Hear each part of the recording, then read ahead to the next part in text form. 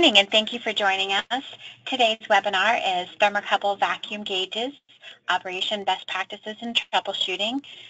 Doug Baker, Hastings, will be presenting today. We will be taking questions throughout the webinar, so feel free to submit them throughout. And I'll go ahead and turn it over to Doug. Okay, thanks, Shelley. Hello, and welcome to today's webinar entitled Thermocouple Vacuum Gauges, Operation, Best Practices, and Troubleshooting. Today's webinar runs just over 20 minutes, and we'll have time at the end for questions, as Shelley mentioned. The webinar is being recorded, and the presentation will be posted on our website and also on our YouTube channel.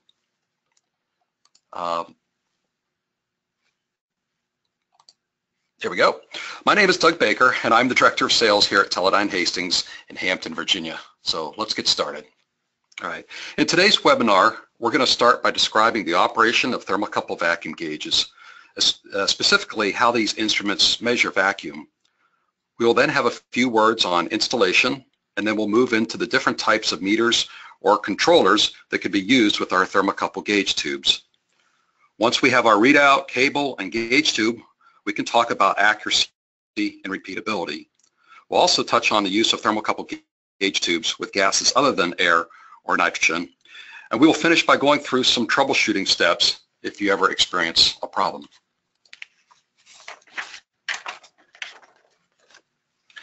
Now, there are different types of thermocouple gauge tubes with different configurations of heater wires and junctions, but we're going to focus our attention on our DV6 series. As you can see in the diagram shown above the gauge tube, there are 3 thermocouples in a DV6 gauge tube, A, B, and C.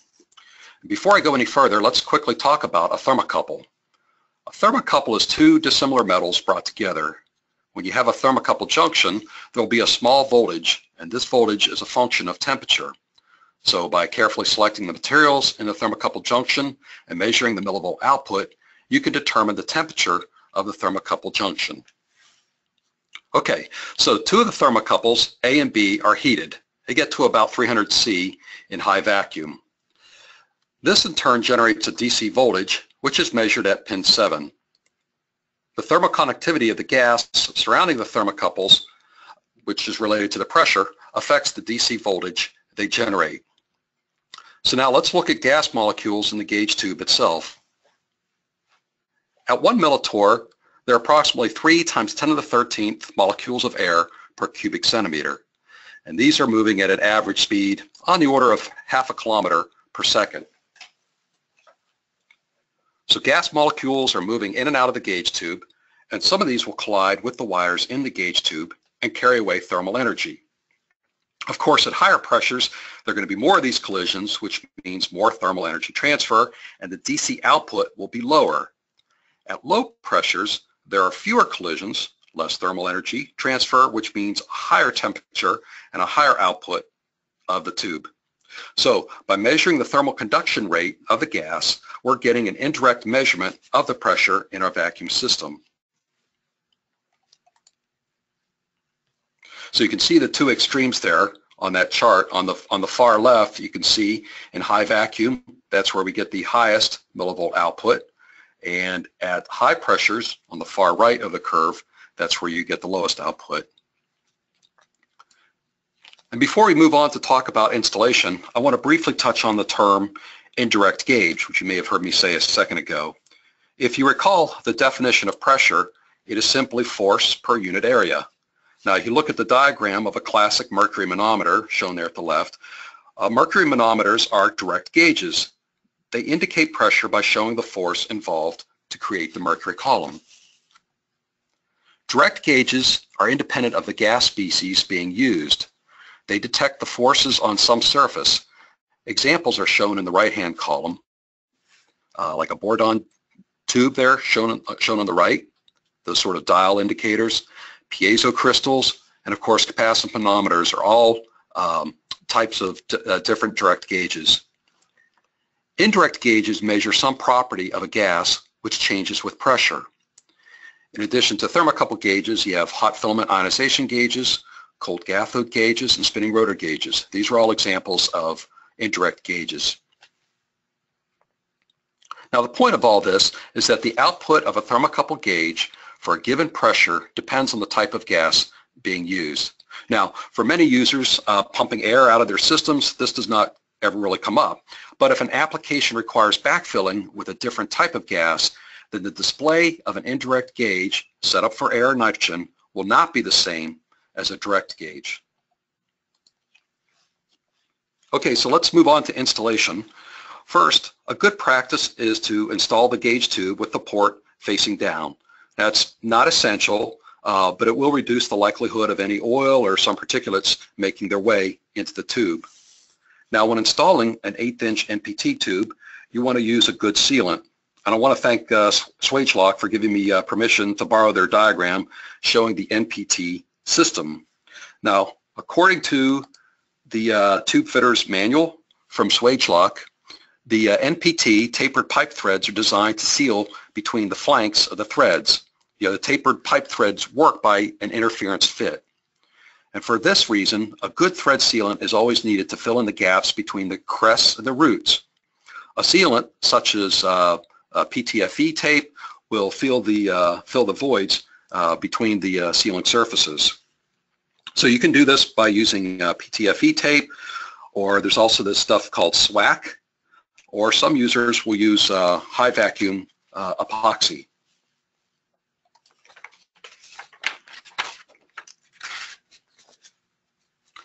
For ultra-clean systems, many users choose the VCR version of our gauge tubes. Of course, another fast and reliable seal can be made with KF flanged versions. Also not shown are metal sealed conflat flanges for ultra-high vacuum systems. And I want to mention that Teledyne has certified welders here, so if you have some other fitting that you want to put on a gauge tube, contact us and we could probably handle it. So now let's quickly look at the different meters that are available for our thermocouple gauge tubes. Digital meters like the DCVT and HPM 456 shown there have microprocessors, and they can give accurate readings. In addition, the DCVT and DAVC vacuum instruments give linearized output. So they take that S-shaped curve I showed earlier and will actually generate a 0 to 5, 0 to 1, or 0 to 10 volt linear output, or 0 to 20 milliamp or 4 to 20 milliamp output. Also, RS-232 and RS-45 enabled devices make it easy to interface to a PC or a PLC. And we also offer control relays which trigger off a pressure set point, and these are great for process control. The HPM 456, shown there in the middle, is a portable battery-operated digital device for use with either the DV4, DV5, and DV6 series. And there at the bottom, I've also shown the analog gauges, and these are the classic meter movements where the needle gives a nice indication of the rate of change of the pressure. And these can also be provided with control relays. Now, one more word about digital gauges. We program the output curve, whether it's the DV4, DV5, or DV6, that the output of the function pressure of the instrument software. So new DV6 tubes have nearly identical output characteristics. We always get in high vacuum 10 millivolts plus or minus 0.3 millivolt output. In fact, the curve shown to the left is not one gauge tube's output, but it's in fact 5 tubes laid on top of each other. And this allows us to do a couple of things. First, our calibrated vacuum instrument with a DV6 can have an uncertainty better than plus or minus 15% of reading plus 1 millitorr. There are, of course, similar accuracy statements for our DV4 and DV5 series. And second, the other thing that we get is because every Hastings DV6 gives the same output, the user's process control parameters will be repeatable from system to system. All the gauge tubes behave the same way. And if you want to learn more about the difference between Teledyne Hastings gauge tubes and others that are on the market, you can visit hastingsgauge.com and get an inside look at the different gauge tubes out there. One other topic we want to touch on is the use of thermocouple gauges with gases other than air or nitrogen. Now, I mentioned earlier that thermocouple gauges are indirect gauges, so the output for a given pressure will be different for various gases. And let's take a look at one example. We'll take a look at argon. If you're using argon, the indicated pressure that you're going to get on a thermocouple gauge tube is going to be lower. So if the gauge is calibrated for nitrogen, the actual pressure, as measured by a direct gauge, would be much, much higher. So that's something to be aware of when you're using different gases. And if you ever have any questions about the use of thermocouple gauge tubes and different gases, feel free to contact us, and we'll let you know how the conversion goes. We also have combo gauges that are available.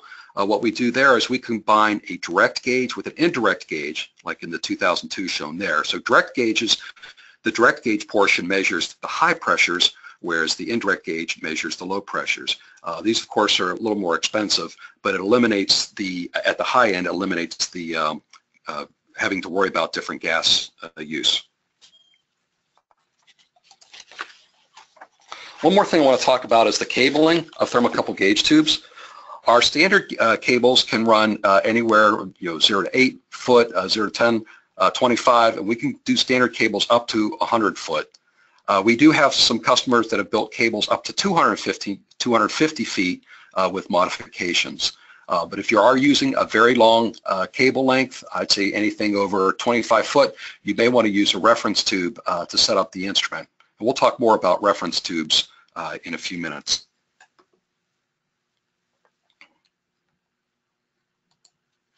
Okay, so let's get into the troubleshooting section. If you ever need to take a look at that, or should be subtitled, What to Do When the Vacuum Pressure Reading Isn't What We Think It Should Be. And what we're going to do is we're going to break this down into a couple of different trees here. And first we're going to take a look at whether our problem is with the system or whether the problem is with the vacuum gauge. So first let's take a look at the sort of things that can happen with the vacuum system. Well, the first thing obviously is you can have a leak, all right? And one of the things that you can do to sort of determine if you have a leak is obviously if you have a helium leak detector, you can check it out that way, but a lot of people don't have that luxury. So one thing you could do is use a poor man's leak detector, which is to take some alcohol and spray it around where you suspect the leak might be occurring. And what will happen is initially the leak might be sealed up by the alcohol, and so you'll see the pressure drop suddenly. And of course, when the alcohol evaporates, you'll see this big burst in pressure. So you'll see the indication of the pressure change when you're spraying around with the alcohol. Of course, another thing you could do is do a rate of rise test. If you know your system pretty well, you can close off the gate valve and see how quickly it bleeds up the atmosphere. Another thing that can happen is there may be something wrong with the pump itself, some reason why the pump is not getting down to low enough pressure as you're used to experiencing. This may be caused in oil sealed pumps. Maybe the oil needs to be changed out, maybe it's gotten too low. On turbo systems, it could be that the turbo is drawing too much current and it's not spinning as fast as you're expecting. So that's something else to keep in mind. Maybe there's something going on with the pump.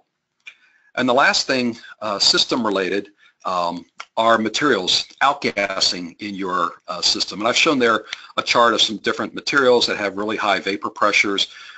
So if you have material in the system with a really high vapor pressure, it might be causing the pressure to be higher than what you would normally be expecting.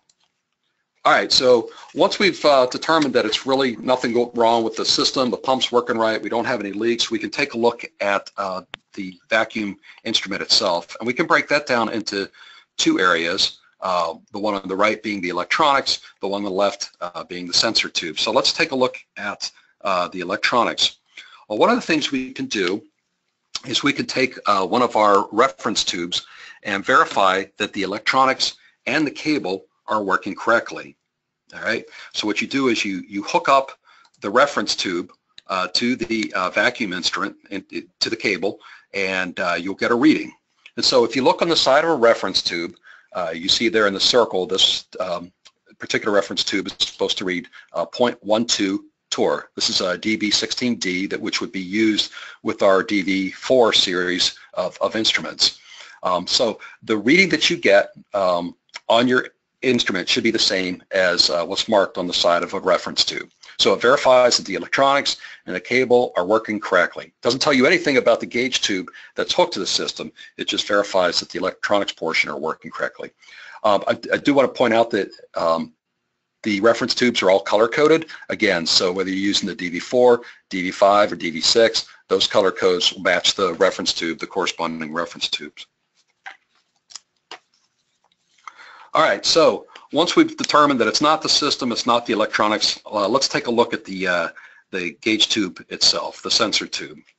And one of the first things we can do with the sensor tube is check the continuity. So earlier we showed the insides of the thermocouple gauge tubes, and you see that the thermocouples are attached to pins 3, 5, and 7. So you should be able to read a few ohms. If you take your ohm meter and connect to those pins, you should be able to get a few ohms between pins 3, 5, and 7.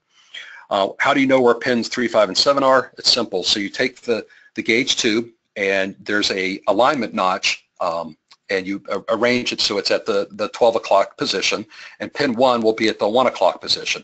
And I have to be careful saying that because it's an octal connector. There are actually 8 positions, not 12, but you get the idea. So you start at the 1 o'clock, and then you count clockwise. You see pins 3, 5, 7, and 8. Pin 8 connects with pins 3, 5, and 7.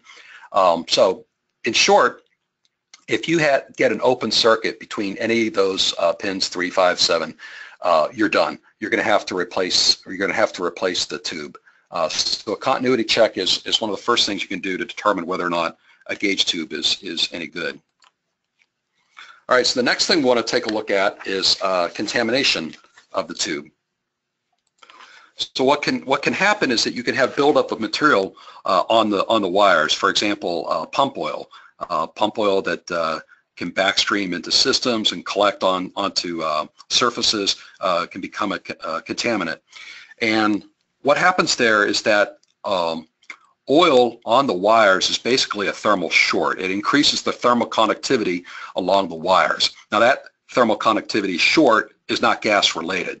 So what happens is the material on the wire causes the tube to run a little bit cooler. And if you remember from before, a cooler tube is an indication of a higher pressure. So cooler wires means higher pressure. So that's what will happen is that over time, the gauge tube reading is going to drift up. All right. Now, one thing you can do is if you have one of our OSV dual valve quick disconnects, you can pop in 2 gauge tubes side by side, an older tube and a new tube. You can pop those valves open and check and see if the output is the same. So that's probably one of the quickest ways to check to see whether the tube is being consistent and still operating correctly. The last thing I'll mention is we have seen cases where the wires are actually etched inside a gauge tube. There could be some sort of chemical reaction which causes the wires to thin out, and that's going to manifest itself as a long-term drift.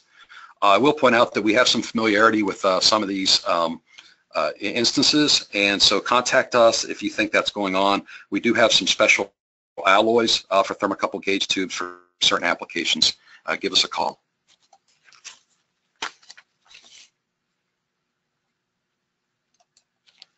All right, so what can you do if you are having a problem with oil getting up onto gauge tubes? One of the things that we do offer is a zeolite molecular sieve filter. These are excellent for oily systems. That filter is shown there in the upper right-hand corner. If you do use the zeolite filter, you might consider putting it on a maintenance schedule where maybe once a year or once every few months you replace the material in the filter or replace the filter itself. So maybe when you replace the oil in your pump, you just go ahead and take care of the filter at the same time.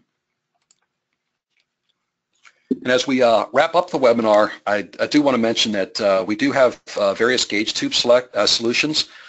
Some for high temperature, like the DV36 shown there. That will go up to 150 C temperature and can also handle high pressure. Pressures up to 400 PSIG. That is a very rugged tube. That tube has actually been launched into space, and some of those are now on the International Space Station. So Hastings has a reputation for reliable and rugged gauge tubes. I also wanted to show our weatherproof version shown there at the bottom. That's the DD6S. It's got this O-ring sealed cap and lanyard to keep the cap with the gauge tube. And we also have versions of gauge tubes which have amplified output. What I mean by that is you supply a DC voltage and you're going to get back a 0 to 1 volt non-linearized output. So to summarize here, thermocouple gauge tubes are very reliable. They're economical. We've talked a little bit about the repeatability. They're very simple devices. There are no moving parts, so again, very reliable. And of course, they're also very rugged. If you ever do have a problem with any of our vacuum or flow instruments, you can contact any of our global service centers. Obviously, we've got the service team here at the factory. In Europe, we have Shell Instruments. In China, Shanghai Jiga. And in South Korea, we have Infrared. And any of them can help you get service on your vacuum instrumentation. I do want to thank you for attending today's webinar. Again, we're going to post the slides on teledyne-hi.com. If you have any questions, you can send them into Hastings_instruments@teledyne.com. And I'm going to take a look here and see if we have any questions